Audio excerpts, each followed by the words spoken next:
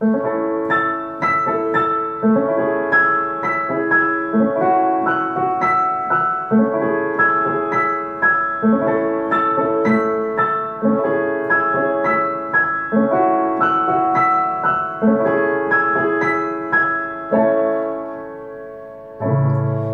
more champagne and the fireworks are through. Here we are, me and you, feeling lost and feeling blue. No, let's try again. No more champagne and tomorrow just whiskey and vodka. Hennessy, feeling lost and feeling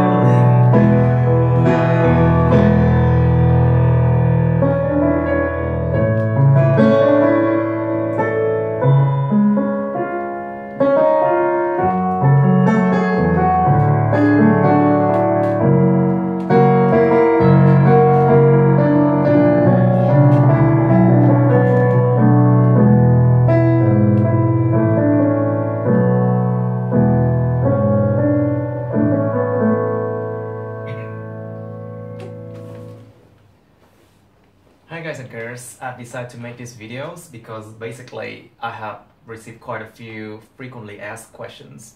So I have compiled about a list of like 13 to 15 different questions that often get asked. Okay, so basically I made my YouTube channels like 8 years ago. And since then a lot of things have changed since my previous time in Hungary. So now I'm back to Vietnam and God knows where else I'm gonna go. So I made these channels basically for piano because it's one of my greatest passion. So let's start with question number 1. Some people ask me like where can I find music sheets for this particular songs? Okay, so whenever I play a song, I make sure that I can figure it out, of course. So basically you can see here, I just play for you a piece of Happy New Year by ABBA. I just basically listen to the song on YouTube and then I figure out the chords. And basically, of course, the melody lines, the bass line, and sometimes even the guitar solos. So some people may ask me the next questions, then where exactly can I find music sheets? I cannot help you because basically I don't use music sheets myself. I just play by ear. Okay. Question number 2. Then how could you figure out by ear? Well, it's like there's something called ear training, oral training. So basically, when I hear a sound, something I try to mimic it. Like for example, no more champagne. Oh, so I know this one.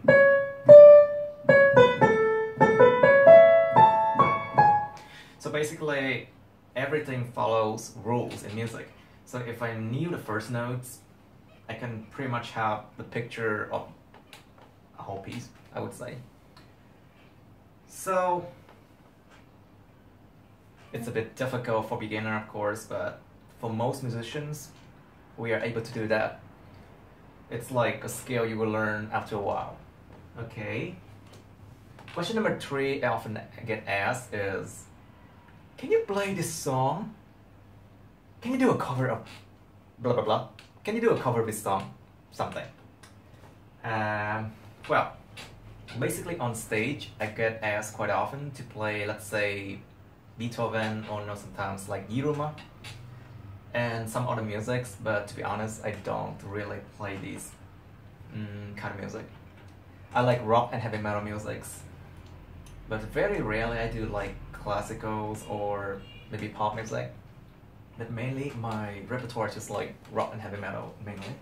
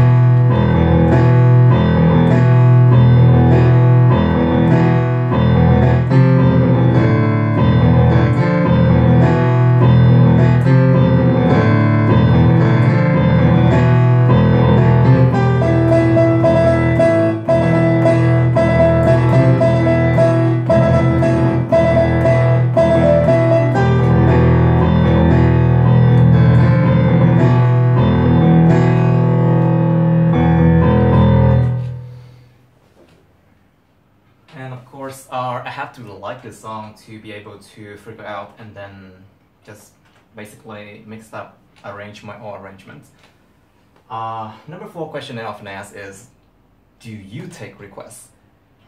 It's a bit controversial for me because sometimes like a lot of people ask me music genes that I basically don't really like, and occasionally they ask me things I really love to, so of course I'm glad to do requests for them. Number 5, people ask me like sometimes what educational background do I have.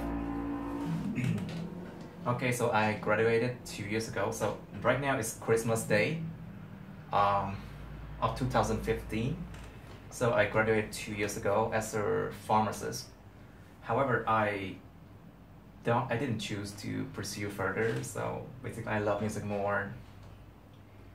And well, about music, I start everything by my own. I didn't have any teachers at all.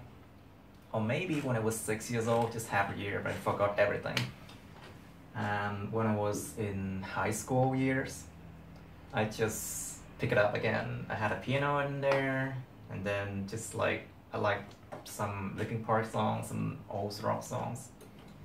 Just figure it out, and things just get better and better after some times.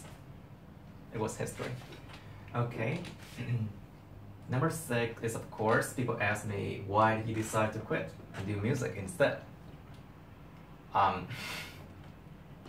It's a bit personal, but I would say I'm more a music man than a logical man in science, I would say.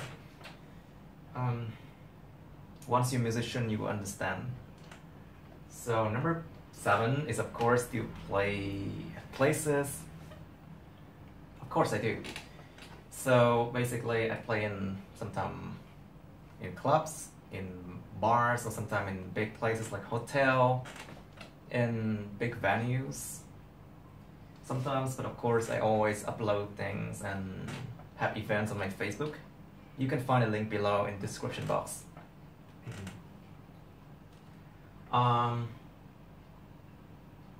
Some people ask me if I have my own compositions, like my own original compositions. I do sometimes, but then it's just hard to have inspiration to come back and then finish that. Like for example, this piece.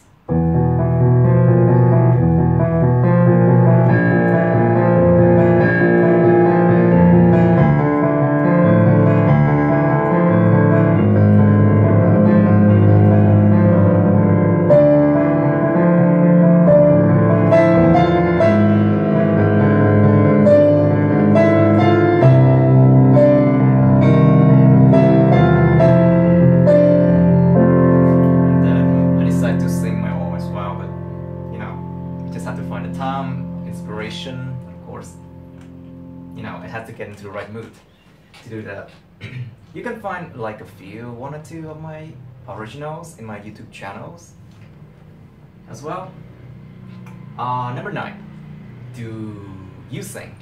That's what they ask me. I say I occasionally sing, but I'm not a best singer, so I just basically play solo piano better than I sing. Well, you can see it through my videos, like when I play a song, let's say November Rain, I play all the parts involved. Let's say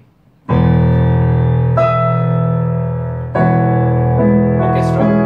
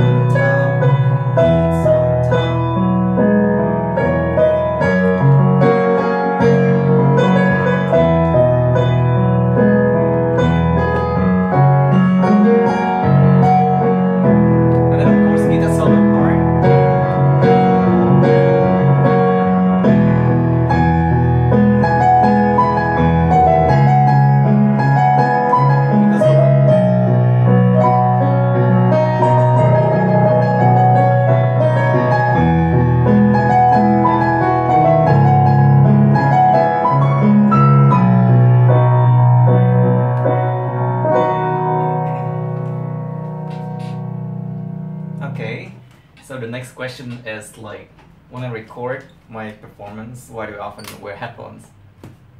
Because like, of course I record through audio cables and through the sound card below.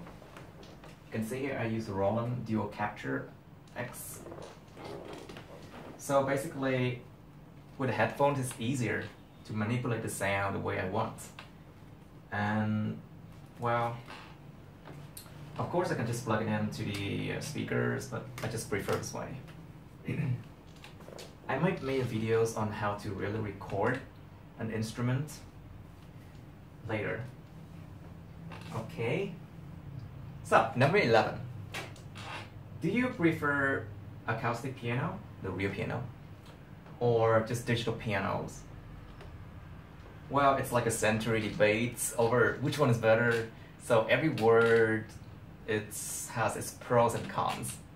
In the acoustic word, of course, the real wooden key, the real piano, the aesthetic look, it's just good, right? Because it's real. But then you have to think about this, how much money you have to spend in tuning the piano, the real ones.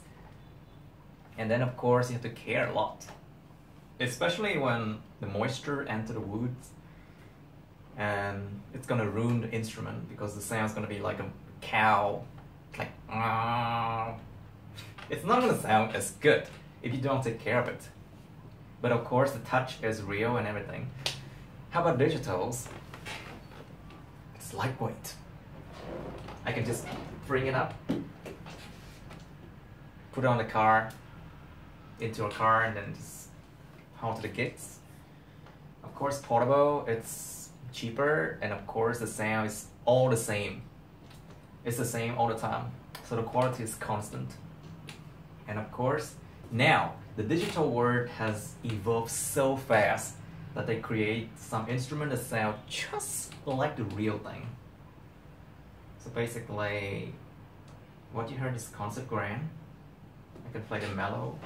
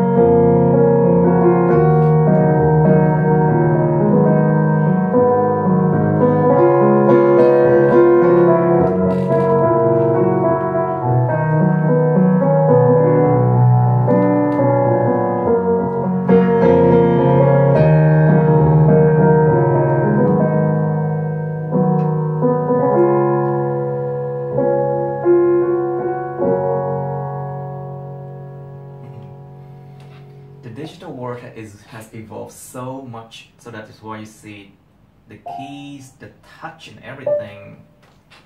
It's now, maybe it's a bit better than the real ones, I would say. It has so many good advantages, so that's why I always recommend digitals. Okay.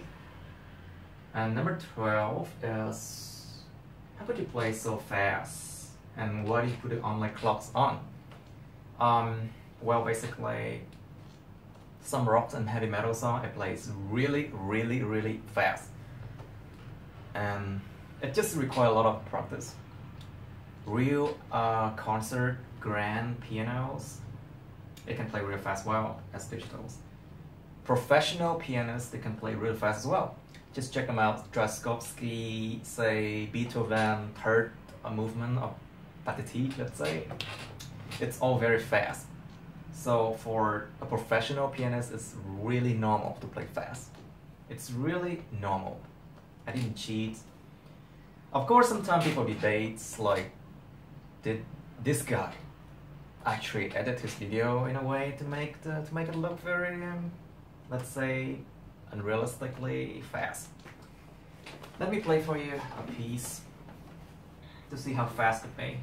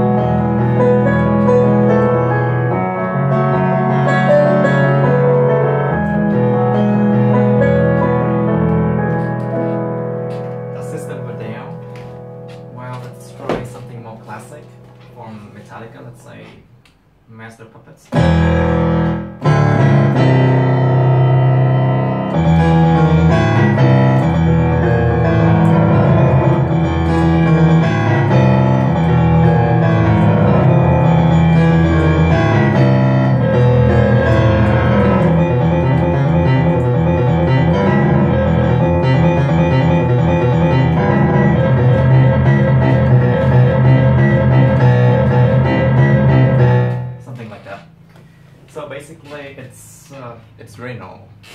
Okay, and the last questions.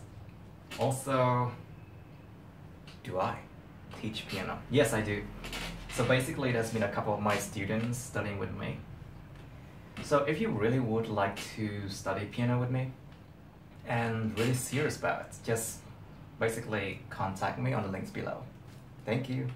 I hope you have a nice day and Merry Christmas and Happy New Year. Bye.